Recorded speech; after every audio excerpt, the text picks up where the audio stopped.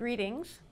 We're having another episode of the Genesis of U-32, that's Union High School District number 32, which serves 7th through 12th graders and opened in the fall of 1971. And I'm Betty Keller. I entered as an 8th grader when the school opened, and I have with me here as a guest Alice Blachly. She is the parent of one of my friends at school, and is of course a taxpayer and citizen, as well as a voter and a mother, and she also served on the school board. She was not on the school board when it first opened, and I do want to pay tribute to the people who were on the board when it first opened. And the board of directors initially was Paul Andrews, Robert Wells, Claude Magnant, Rosendo Cueto, who went by Rosie, Houghton Kate, George Pittman, and O. Richard Clark. And I think he went by Dick. What's that? Oh, Richard Clark. I think he went by Dick. What did he? We went by Dick. Yeah. Yeah. And so we should stick a picture up this that you can all see more easily. But as my husband would say, looking at this picture, how did this group of middle-aged men in the middle of Vermont come up with this idea, this middle of rural Vermont, come up with this idea of starting such a progressive school? Where did that come from? So I'm very glad to have Alice Blachly with me here today, talking about the beginning of the school. We had a previous episode talking about the very beginning of the school board going out and visiting other schools, and had just gotten to where we were talking about Alice's actual time on the board and why she started serving. So Alice, thank you for being here today. And if we could just kind of pick up a little bit, so those were the original members of the board, and of course the school board members, they have 1- and 2-year terms and they get voted in and more people replace them. And so at the time that you were asked by community members to join the board, to run for board I should say, at that time 2 women from Berlin had replaced a couple of the men on the board. And that was Mary Anderson and Ruth Town. So if you could pick up the story from there a little bit, that would be great. Yeah. Well, Ruth, I was kind of warned, you're going to find Ruth Town difficult to work with, probably. She's very, very determined and very concerned about they really don't, she and Mary Anderson don't like the school because they want it changed. They really actually want the well, Bill Grady actually had already resigned, so when I got on, Jim Dawson he had been the assistant principal, so he took over. So it really became a real fight. It was an embattled school, you might say. I mean, there were factions. There were 2. There was the sort of liberal faction and it became more so until it got better. So simply by what? I'm sorry. Could you actually? We skipped over that little bit of when Bill left. Yeah. So on our previous episode, Bill Grady was the first principal. Jim Dawson was the vice principal at the time. Bill had been involved in the actual design of the school. We had a school architect, had laid out the plan, and he had taken them off and visited some schools without walls and wanted to do some of the same. So tell me about Bill Grady's tenure there and why he chose to leave. Well, he chose to leave because he felt that the only way to save the school was for him to leave, because he had become such a bone of contention. That's too mild a term. I mean, all of the anger and stuff, he was at the cross currents of it, and he just felt that as long as he was there, it was always going to center on his. The school couldn't really function properly because so much attention was we're going to have to be on just trying to defend himself in this school. So can you tell us a little bit about James Dawson now? So then he did leave, and some people very much regret that decision. Think maybe he wished that he hadn't, because I think the school would have survived very well if he'd stayed. But in any case, he was such a strong personality, was such and so articulate that he had certainly made an impression on Jim Dawson, who came on as assistant principal. and endorsed Bill's ideas and learned a great deal. So Jim did his best to carry this on, but unfortunately, all the anger that had been centered on Bill now centered on Jim Dawson, and there were people who wanted him to resign, as if somehow or other that would resolve all these issues and make everything all right. He did a really great job of holding on to his ideas and yet being very, listening to everybody, caring about the kids. I mean, this was a huge job. I don't know how anybody does it, and he did it very well, I thought. And he became a very good friend. I mean, I really, I had great respect for him. Well, but the others on the board, I was really, I think ultimately what happened was that the people who liked the school, who loved it, who thought it was doing wonderful things with their kids, outnumbered actually in the towns, the ones who were. Right. So just for history, in case somebody isn't familiar with how we do our public schools in Vermont, the school board is voted. Each town gets to vote in 1, 2, or 3 people, depending on their population. So the towns vote them in. The school board makes a decision about who to hire for the principal and the vice principal. Yes, oh yeah. So the fact that they chose, the school board, elected by the citizens, chose to keep Jim Dawson, knowing that he shared Bill Grady's philosophy, and make him be the principal, means that was what the towns overall wanted. But there were some people who were concerned that this style of school was not serving all of the children, and those children who could benefit from more structure, who had different learning styles and needed some of the kind of traditional supports that the parents were used to, or at least that's what the parents' perception was. They were voting people on the board too, so you had to negotiate. That's so you can right. talk a little bit about that, please. We had to work this out, and I'm not sure that actually, once I was off the board and I didn't have children in the school, I kind of lost touch with how they tried to resolve this issue of these children who were used to a lot more structure and were having trouble getting a hold of the program and doing something with it, being able to function. And I don't know whether there's still a problem there or whether they I know they worked very hard at it, so I believe they found a way to meet both needs.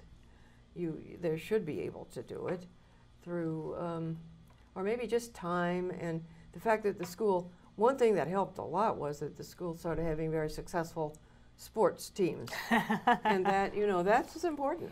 That, the U-32 started winning games, and that was very, very good. So the first year was pretty interesting on that score. You took these kids, some of them had gone to Montpelier, some had gone to Spalding, Hardwick, Plainfield, and then you put them in this school together. Essentially, none of your kids had really played, they may have played Little League for baseball, for instance, but they weren't typically actually playing for those high schools because they couldn't stay after school because they didn't have a ride home. Good point. So all these kids come together, and they might have some raw talent, but they had very little skill, a lot of them, and no training for what is teamwork. So the first year or two were pretty fun and funny. We didn't have a lot of wins, except actually gymnastics did very well, not the first year but the second year and thereon, because it was new all around the state. So all the teams were in that struggling area. And the girls' teams might have tended to do a little bit better too, because I think it was pretty new for Title IX. So the idea that if you had a field hockey team, there might not be that many field hockey teams with a ton of experience either. So I can't remember exactly which teams did better, but the boys' basketball, and the boys' baseball teams took a little time, and we had no football because it cost too much. And those parents who wanted their sons to be football players, some of them were pretty angry. Okay. Now, see, I didn't even know about that. That's very good. Yeah. Yeah, and so they do have a football team now. I'm not sure how long it took, but they put their money into soccer, which is so much cheaper, so they had more money for the academics. But that was... Okay. So, you know, and that's really interesting. But after a point few there. years, you know, by the time you get into your Yeah. 4th year, you're on the same boat as everybody else in that you all got in there at freshman year. So by the time, for instance, Tommy was graduating, then you could have more likely to have winning teams. Yeah. So I remember that, you know, I had to change my mind a bit too, because I felt that it was disproportionate to be putting so much of the school's budget, you know, into sports, which could only benefit a rather small number of them, because not everybody was suitable for, certainly for the, you know, competing teams. But the argument had been, this is traditional really in American high schools for years, well, but if you don't have these sports teams, there are kids who wouldn't even, they'd drop out of school if it weren't for sports. That's the thing that keeps them. So, all right, And you that's have to deal actually, with that. Yeah. that can be a motivator for a kid. I mean, to keep them. So at first I said, yeah, but you need dramatics, and but I focused on dramatics because I thought that can be, there's something for everybody in drama, and everybody can be in a play or do tech or something. Yeah, the stage to deal crew with that. and yeah. And I mean, the question is, how educational is it? We actually discussed education on the school board, which was great. You know, we really, it wasn't just budget and administrative details. It was, But there's so well, many what life is skills. the educational value of this particular activity? Right. And that was very good. I mean, we had to keep asking that, because the tendency for school boards is to get bogged down in administrative stuff. Right. So, but in any case, I think I did come to see that, yes, sports is good. You know, as I say, you learn sportsmanship, you learned Setting goals, working toward them, there sticking that, with them. that was good, but it shouldn't be exclusive. I mean, you should give equal opportunity for other things, and that worked out, because I think I remember having to write a letter to the editor of the Times-Argus because the school was in danger of practically just putting no money at all into dramatics and arts. They were going to cut way down on that. And that would really surprise our listeners. I remember arguing something about how you don't lop off.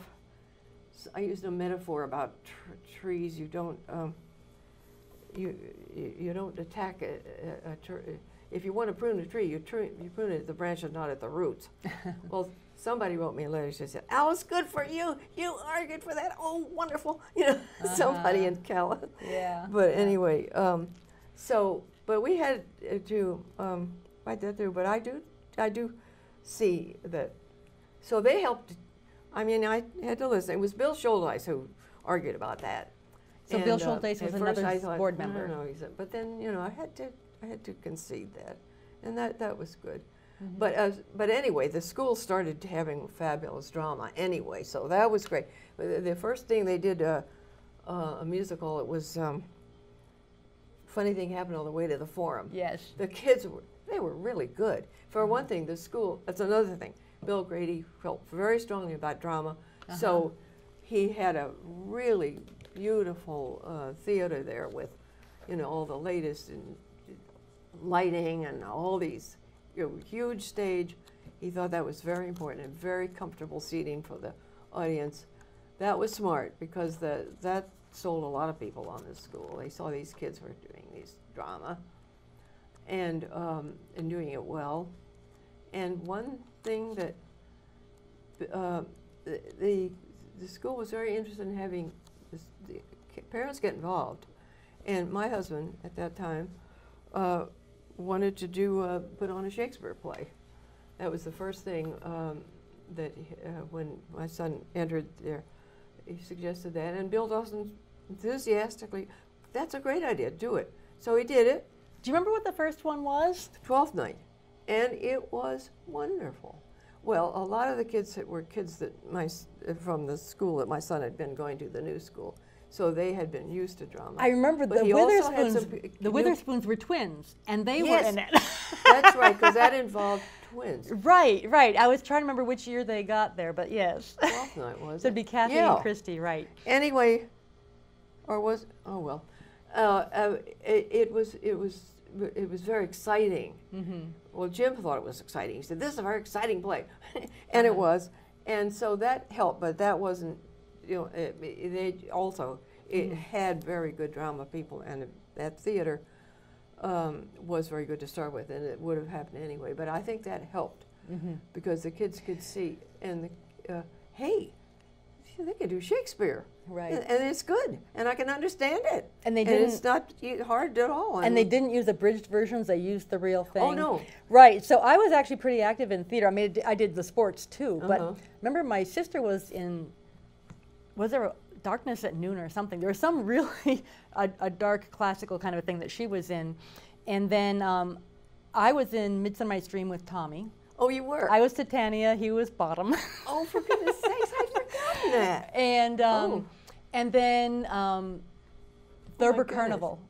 Thurber Carnival. Oh, And the you thing did about that. drama at U-32 is that it drew people. It included the jocks and it included Yes, that's everybody. the thing. They worked That's out the what I like. schedule so that you Yeah. could do both. Yeah. And they would do it between sports and stuff.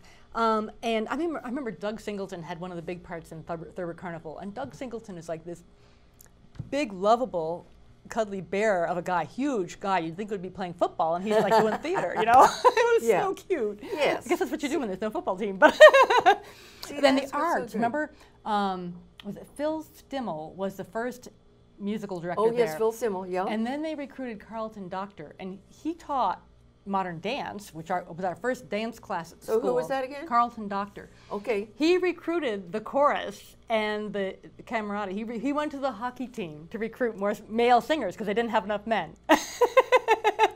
So see, that's so great. Yeah. That all of these things together. Right, and so don't you have had, to- you had groups of friends, but they were all interconnected. Yeah. Nobody was excluded. Oh, good. Yeah, it was. Yeah, I mean, I'm very glad to hear that. Yeah. I mean, you're looking at a large enough group. If somebody wanted to be isolated or felt too awkward to themselves to put themselves out, then they might have not felt included. But pretty much, people could find a niche somewhere, and a lot of these niches were just really interconnected. Oh, that's very good to hear. It was Very pretty good. exciting that way. Yeah. It was just something when you're watching movies about the Mean Girls or the huge cliques and stuff. It's like yeah we didn't have that. It was Very good, because that was a concern in the beginning. Is we didn't want that to happen. Right, Hoped right. It would not happen. yeah, it was pretty cool. I mean that Yeah. they would isolate themselves. No. Well, that's good. So. Was there yeah. anything else you want to talk about on the arts while we're on the arts? Yeah. Well, the idea, Bill Grady's idea, was the art should be central to the school, and even visually, they had the arts were sort of certainly he had the there was a beautiful little courtyard in the center of the school with big glass windows, and wherever you went, you could see the changing of the seasons, Right. the fruit trees in bloom. So from and that another sort of thing. another What? perspective on the courtyard is that I've seen this in other courtyards in Vermont too. Yeah? Is that how many months out of the year do we have snow? Well, it's true. And how hard is it to get in there with a lawnmower? So both places that I'm familiar with, both Yeah. U-32 and the medical center up at the UVM Medical Center, filled in their courtyards with buildings or rooms, extending the library, whatever. But it's not that practical when the best part of the year in Vermont, Very school's good actually point. shut. I just remember on Spring Arts Weekend, But people were playing something, the gamelan, and then the backdrop was these little petals falling. Yeah, from the leaves. first year or two, it was more exciting. And then as time passed, it seems like if you cut maintenance schedule, then one place it gets cut out of is mowing that place. That's true. And you had to right. figure out about seating, and it didn't work out as practically as one might have dreamed. Well, as you know, they did have to make some modifications after a while. I was all sold on the idea, and so was the board, on open classrooms and no walls and so on. They thought as kids wandered around from one classroom to another, they might hear something that would be interesting, and so on. But they did find, even the most progressive teachers, even the ones who were sold on it, ultimately they started putting right. up walls. So let's talk about the walls in just a minute. But while we're Yeah. still talking about the arts, we've talked about drama, we've talked about theater.